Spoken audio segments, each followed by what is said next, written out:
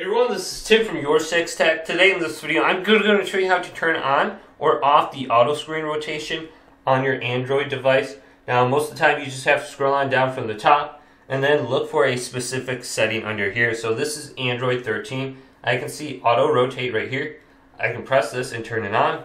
Or what I could do is hold it down and then go to more like information about it. So sometimes you'll have like rotate on lock screen or rotate on home screen, and you can check mark it on or off under here.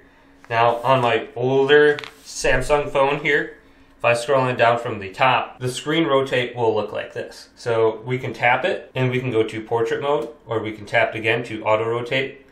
But if we hold it down, we won't get any additional settings. So go ahead and just hold it down on your newer Android device and you'll get more settings. But hopefully this video did indeed help you out. If it did, leave it a big thumbs up. And subscribe to my channel down below for more tech videos coming up next on YourSixTech.